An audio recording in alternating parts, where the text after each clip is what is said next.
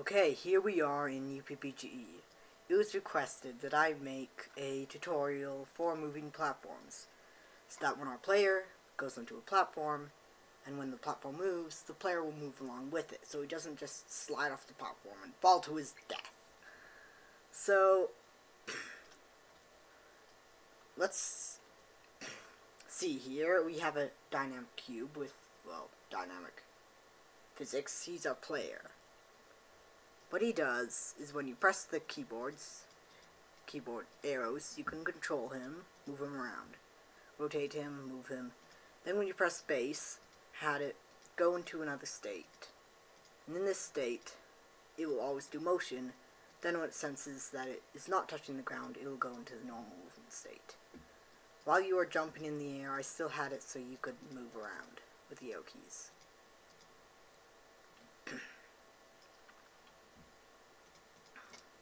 Now, let's just play our game.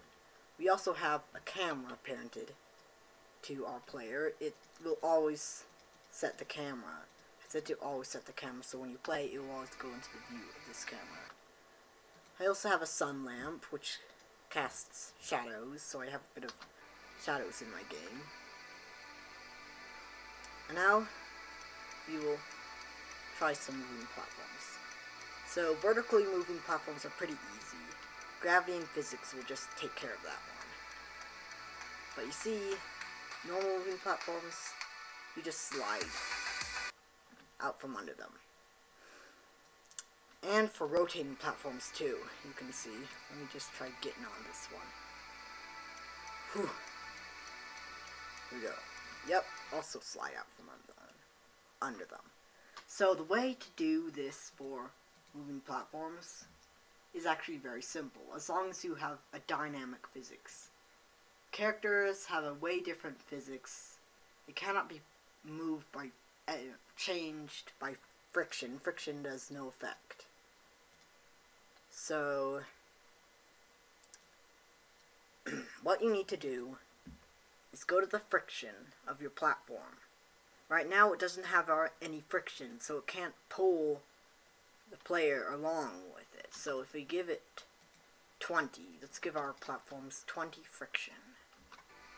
See what this does.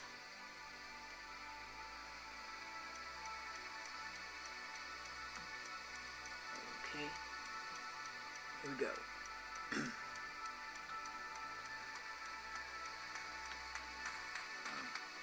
Yes, it's working. Splendid.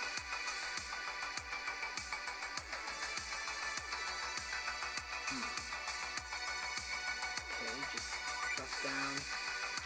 Get on this rotating platform. That's. Well, I'm actually going to snap to cursor to center at a plane. Make it really, really big. I'll just go N. Because dimensions, Y 200, 100, X. Okay, that's a little too big on the Y. No, it can just be 100 by 100. It's good. And I'll also make this have box collision bounds and invisible, so we can't see it. And I'll make this have a property, depth. So, well,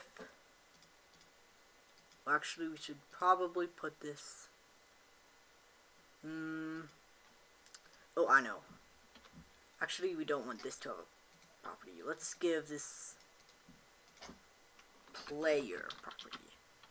Okay, now we get a collision sensor colliding with the property player. Okay, I did not mean to press tab. Then get a scene, restart. So whenever our cube falls down low enough to touch this plane over here, it will restart the game automatically. Here we go. Good.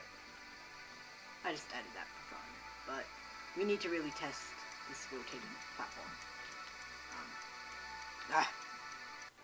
Keep failing to get on this platform, so here we go again.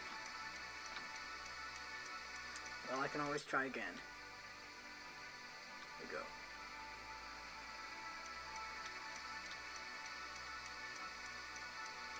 Just give me a minute.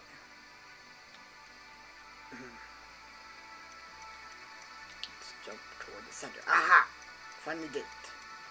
Okay. And yes, we can see it's working. Good. It's working. Great.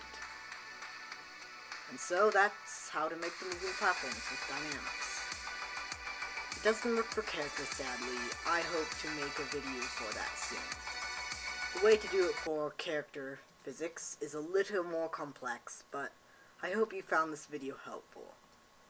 Please like this video and subscribe too if you haven't already to avoid missing my future tutorials.